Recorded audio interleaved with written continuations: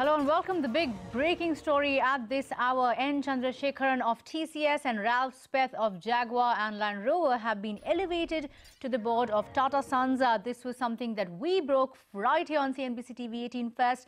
An exclusive and an official statement has come out. In fact, Ratan Tata, the interim chairman of Tata Sons, has also given a statement saying that this is in recognition of their exemplary leadership in their companies. Nisha, who got the details of the press release before the press release came out, significantly before, is here with the details.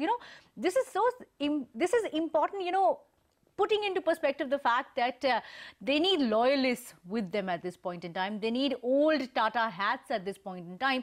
And let's not forget, Chandrasekaran is one of the rumoured contenders, completely media speculation, but rumoured contenders to be one of the players that is being looked at to be the possible successor as well. But Kritika, it can be also taken as probably rewarding the top performers of Tata Group, and that's the kind of professionalism and the reward that Ratan Tata wanted to bring in as soon as he joined and rejoined as the interim chairman of Tata Sons. And that he clearly said that leadership position is going to be important. We are not going to also touch the businesses. The transition should not affect the businesses of the group, and that leadership should be maintained. And these are probably the candidates, Ralf Speth at JLR as well as N. Chandra at TCS. They both have brought that kind of a leadership and leadership position for their companies as well. So probably on the basis of performance of the companies and of these CEOs, these two appointments have been made. Also,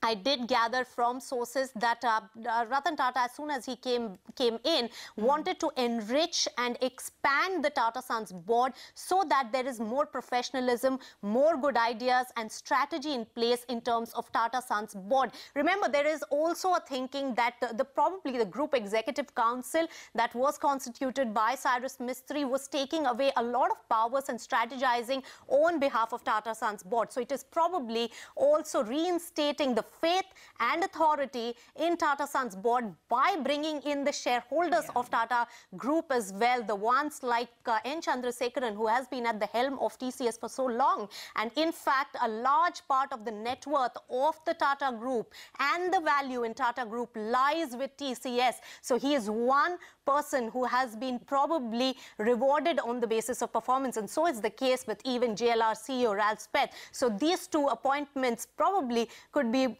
purely on the basis of the performance and the reward given on the basis of performance. But nonetheless, it expands the board now in the last few months from the time Amit Chandra, Venu Srinivasan as well as Ajay Piramal were brought in as outside professional thinkers, and the think tank was created, and now the inside resources who have performed well. It could be a very heady mix and a very good thinking cap and think tank for Tata Sons going forward to take forward the strategy of the group.